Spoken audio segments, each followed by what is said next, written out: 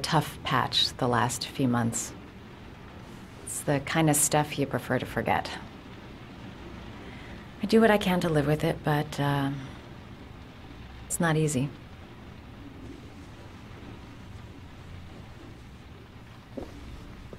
You seem to lead a dangerous life. It's not the one I chose. I'm sorry. I shouldn't be asking you questions. I mean, after all, we hardly know each other.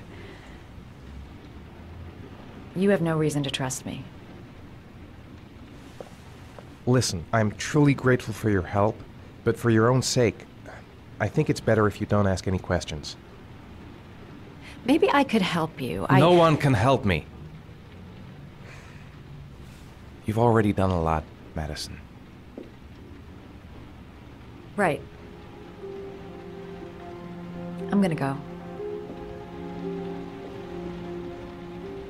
Take care.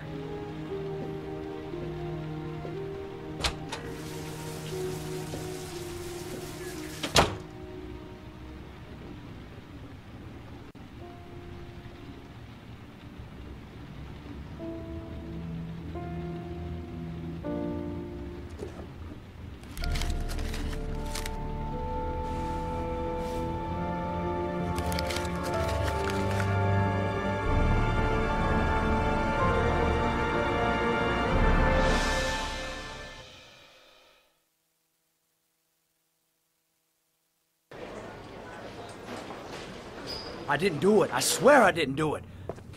I've got nothing to do with that business. I never killed nobody. Oh, no? Then why did you run away when they came to question you? I already told you I forgot to report to my parole officer. I didn't want to go back to prison. When I saw the cops, I just bolted. I wasn't thinking straight. We checked out his statement. He has an alibi for at least 3 of the murders. Fuck, that bastard was a perfect fit. Shit!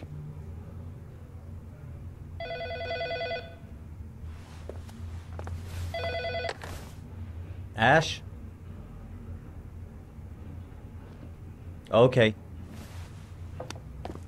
Sean Moss's mother's here. She'd like to speak with you.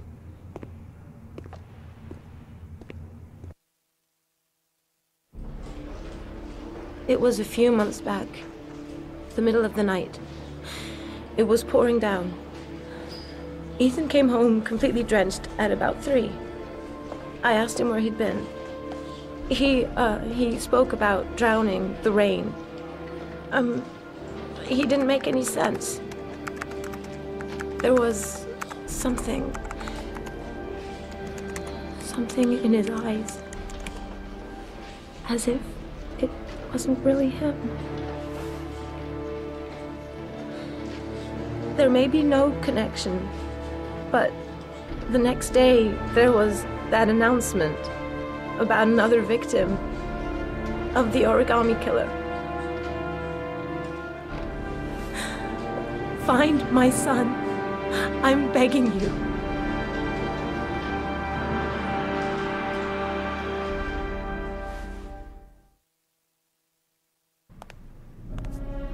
I'm Police Lieutenant Carter Blake, and this is Agent Norman Jaden of the FBI. According to our information, Ethan Mars is one of your patients. We'd like to ask you a few questions about him.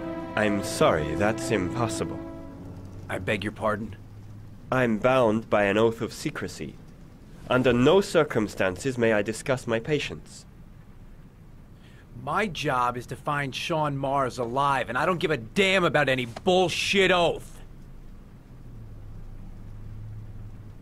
Sean Mars's life may depend on what you know. Tell us what you know, Doctor. I'm sorry, I can't help you. And now I must ask you to leave. You need to cooperate. For your own sake.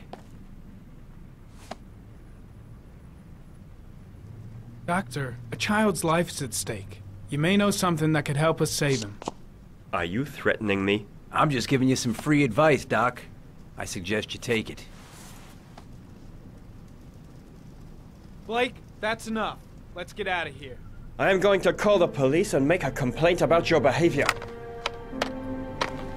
Doctor, you are really pushing my buttons. The only thing I'm interested in is saving that kid's life. So, you're gonna be a good boy and tell me what I want to know, or I am really gonna lose my temper. What are you doing? You out of your mind? Back off, Jake. Let go of this me. guy knows something, and I'm not leaving here until he tells You me what it is. have no right!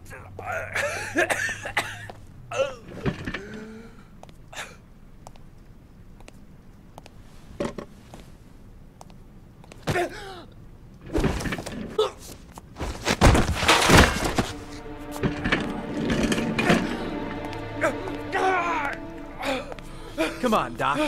There's an easy way and a hard way. It's your fucking choice. You have no right to hit him. I'm saving a kid's life for Christ's sake! If you don't like it, leave!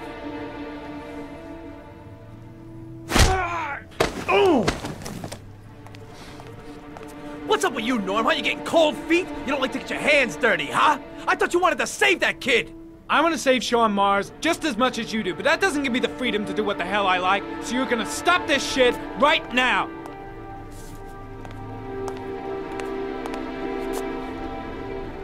I'll get you for this, Jaden. Don't worry. I will not forget. Ethan Mars has had psychological problems since his first son died.